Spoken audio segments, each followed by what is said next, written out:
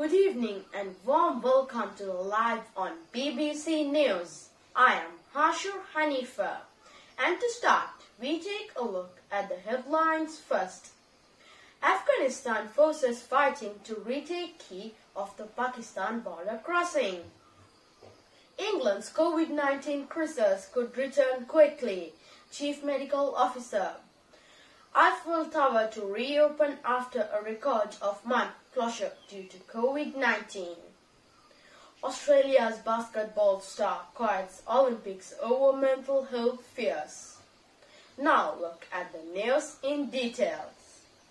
Fight for the border crossing counts as a war of words heated up between the Afghanistan and Pakistan governments after Afghan Vice President accused the Pakistani military of providing support to Taliban.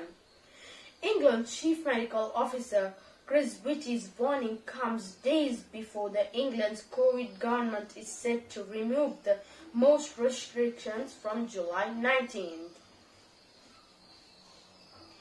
Daily capacity at the Eiffel Tower is said to be restricted to 13,000 people. However, the normal level in order to respect social distancing.